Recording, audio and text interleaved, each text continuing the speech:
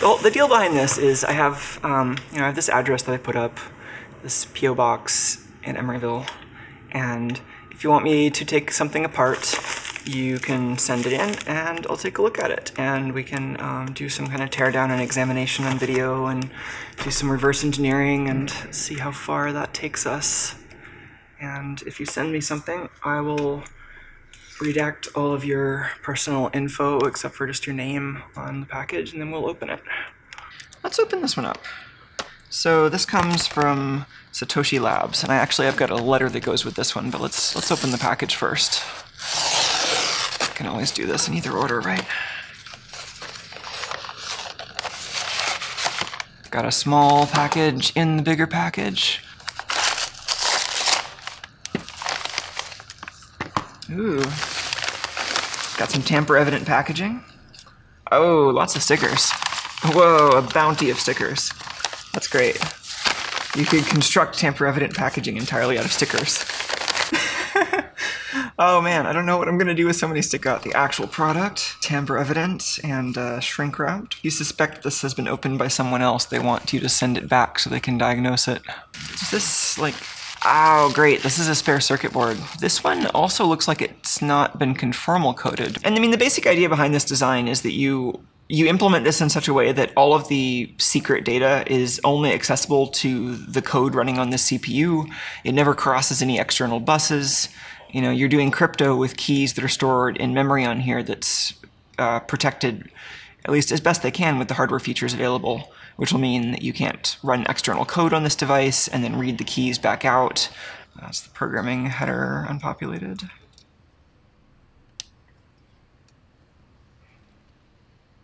That seems right. Well, that's convenient.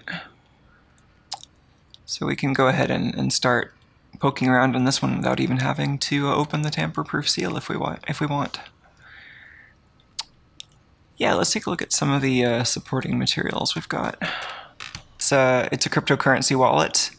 A full-size computer is super hard to secure because there's just so much stuff that goes into it. So the idea behind having a little like doodad that you carry around that's in charge of keeping some small piece of information safe is really about reducing the attack surface and making something where you have some chance of actually keeping it reasonably secure. But having an actual display that lets you specifically confirm seems like a great idea. They're linking to this previous power analysis attack.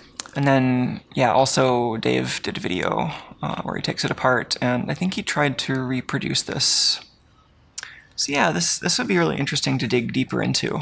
Especially this, it looks like a fun read. Yeah, and this is really nice. This is the annotated power waveform. Very simple setup too. It's just a hacked USB cable with a resistor.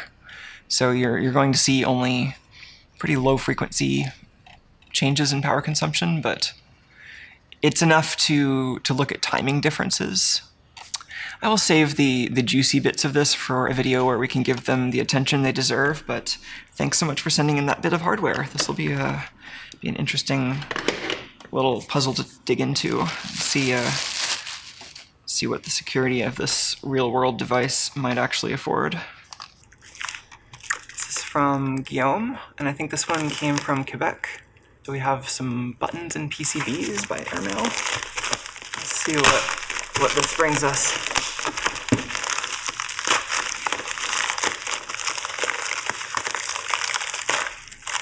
Whoa. Oh, wow, buttons. Yes, you're right. Yes, okay, I knew these were coming. So Guillaume sent some extra Amazon buttons to tear down and modify and just generally do fun things with. And yes, that's Medbeggar in chat. Thanks so much. This is from Amazon EU. It has some stickiness on the back here, and I'm like afraid to push it because it might try to phone home and drain its batteries. And it's got a little... Because I wouldn't trust this for like a... I don't know why you'd put this on your backpack or something. But if you just want to hang it on a peg on the wall or something, maybe. It only holds it just slightly by the edges. A Ridex button. Oh, cool, and here's one that's pre-disassembled. Oh, that's nice. We can get into that right away on the microscope. As promised, here are a few Amazon Dash buttons to play around with. I'm looking forward to bouncing ideas with you. I've also added some of the boards that I'd already extracted and from which I've unsoldered the external flash in order to dump its contents. and a homemade breakout board. Lastly, one of my ugly as hell homemade breakout boards with one of those flash chips. The breakout board is a broken trace. That's no big deal. Don't worry about that. The other ones were in a worse condition. And then there's a GitHub link with some data sheets and notes. Well, that's great. Thanks so much. Can do some hangouts. Oh yes, and there's a cheers from Montreal, Guillaume and their cats Einstein, Newton, and Curie. Oh, well, thank you so much. Let's take a look at this on the microscope. Flash breakout board for one of these critters, and one of the flash chippies. It's 25Q32.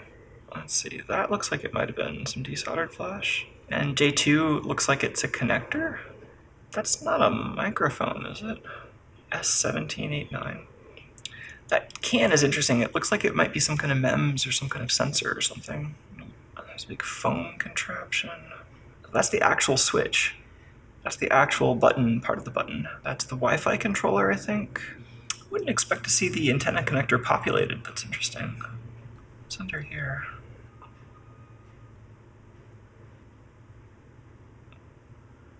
Oh, is that all like moisture protection, underfill stuff? Weird.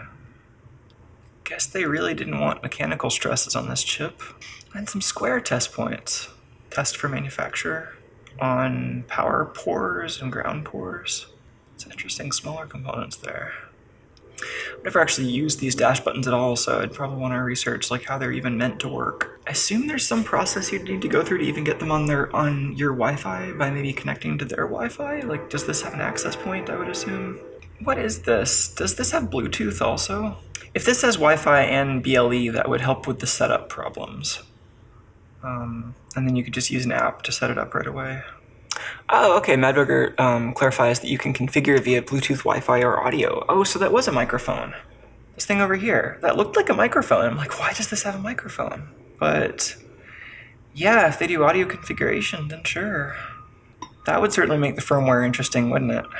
Yeah, well, I have to say, it's certainly compelling to follow in your footsteps here and just like take the firmware off of this thing and take a look at it. And that might be a fun thing to do on video. Interesting. Well, thank you so much for the opportunity to play with these devices. We'll have to do something interesting with those on video. Yeah, let me know what you think I should do with the dash buttons, because I'm sure there's plenty of previous research, because it's a pretty popular device. I'm sure other people have hacked on them. Personally, I'm kind of curious how all the different pairing mechanisms work. It'd be really interesting to dig into the existing firmware, but it would also be fun just to hack on them and do something more custom. Ooh, this one is heavy. I had to pick this one up at the counter. This one was too big to fit in my P.O. box. Alright, so this comes in some interesting packaging already. It's an Apple extended keyboard box. I might actually be careful opening this and not just use a random tool. So this comes from Sam Kelly in California.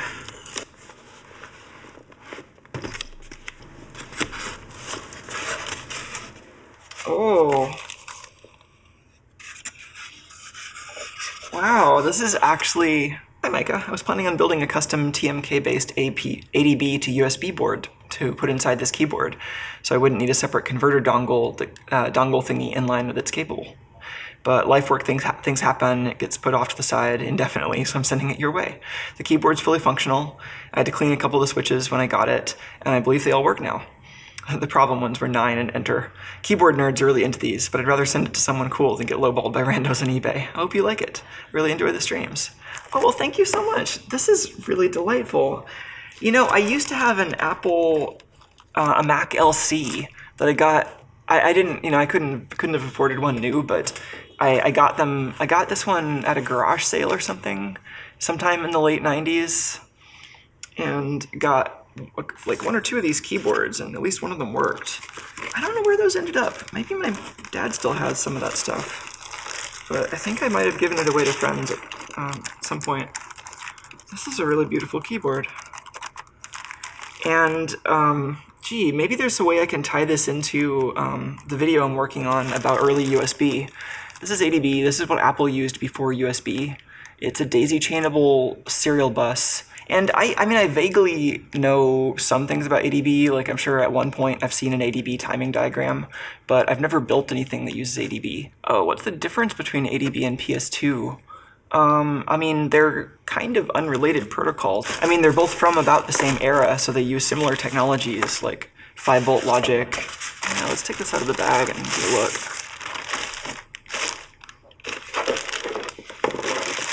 Even the cable is pretty clean. That's great.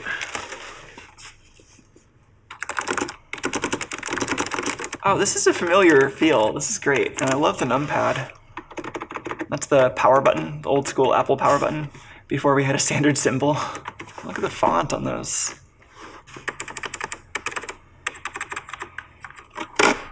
Ha ha ha. Yeah. It's a little stiff, but it still works. M3501. It'd be interesting to do some kind of internal modification like Sam was planning on doing. And I'm also just kind of curious whether there's any reason to reprogram the firmware on the existing microcontroller, if that's even doable. Oh, that's cool. Threaded insert there. I think it's as simple as just putting a spudger around the edge and then snapping these bits. But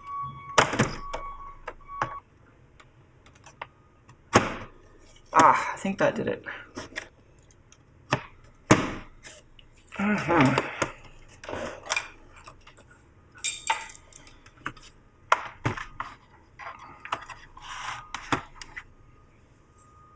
Ooh, vintage dust bunnies even. That's cool.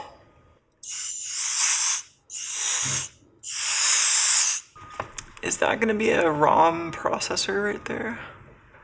ADC49, AP6. So maybe an Apple customized mask ROM processor. Single component microcomputer. This is cool. I've not come across any MCS48 chips before. 2K of mask ROM, 4K of external. 128 bytes of RAM. Oh, and this is the same chip the original IBM keyboard used. I'm kind of curious to look at the microcontroller firmware, but I don't know how many layers of inconvenience that would involve. Like, does this chip have code readout at all?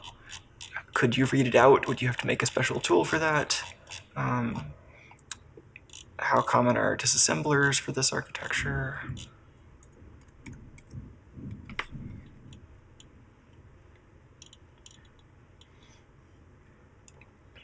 What was that other chip? So they've got a 7404, which is just an inverter, and then this other big chip is an MC14515, which I think was some kind of decoder. Oh, it's a latch. Oh, and a 4 to 16 decoder. So this would just be some, like, they're using this to help scan the entire keyboard matrix because the main chip probably doesn't have quite enough I/O. Well, yeah, I mean, it might be interesting to tinker with, but there isn't much practical reason to replace that unless you wanted to try to make this into a low-power wireless keyboard. And I don't know, wireless keyboards are okay, but I'm not the hugest fan of wireless keyboards, and this thing is heavy enough that I don't know if you'd need that anyway. I don't know what this component is.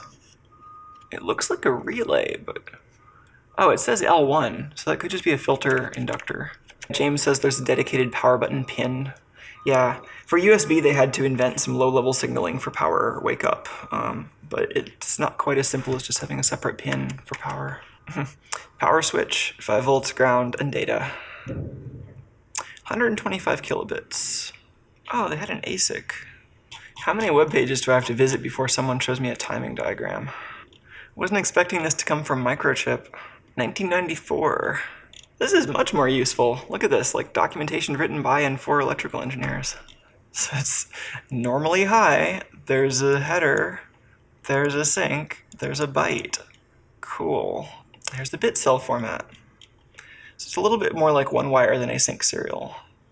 But like you can imagine how this could be implemented using just a handful of like shift registers and capacitors and gates. I wonder what it was like to try to implement an ADB peripheral back in the day. Like, did Apple have a nice specification for it? Nice little separate boards to mount the ADB so you don't cause stress on the main board. It's cool. And then that's the slidey mechanism up there, looking a bit rusty. Ah, the keys feel so nice. Well, thanks so much for the donation. I will try to turn this into something interesting and share as much of the process as I can.